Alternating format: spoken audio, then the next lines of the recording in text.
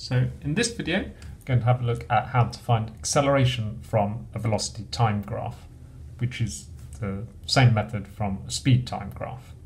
So it's worth remembering the equation for acceleration is change in velocity over the time taken, which can be written with delta t as well.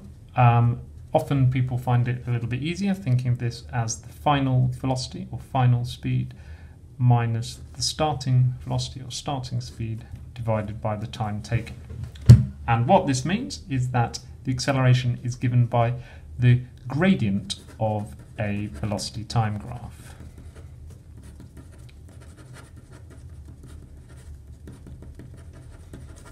So let's look at an example from this graph. So if I wanted to find the acceleration in section A, then the acceleration I could think of using this equation.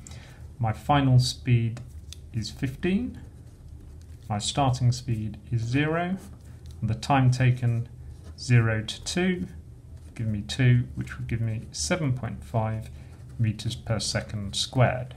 And it's worth remembering the units for acceleration, meters per second squared, because they come up a lot in an exam.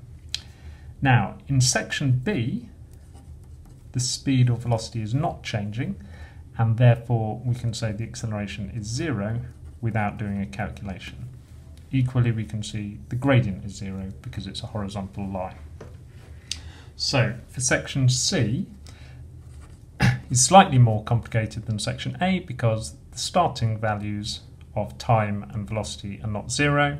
So when we work out the change in velocity, we need to do the final value, 25, minus the starting value, 15, divided by the time taken. So we need to do the final time, which was 12, minus the starting time, which was 8, which gives us 10 divided by 4, which would give us 2.5 meters per second squared.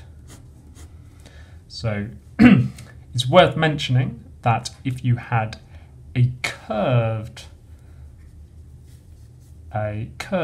velocity time graph, something like that, and you wanted to know the acceleration at this point, that you would have to draw in a tangent and then find the gradient of the tangent, which is the same method that we saw for finding the speed from a distance time graph. So if you have a curved line, you would draw in the tangent, and then once you've got the tangent, you can do the gradient of that line.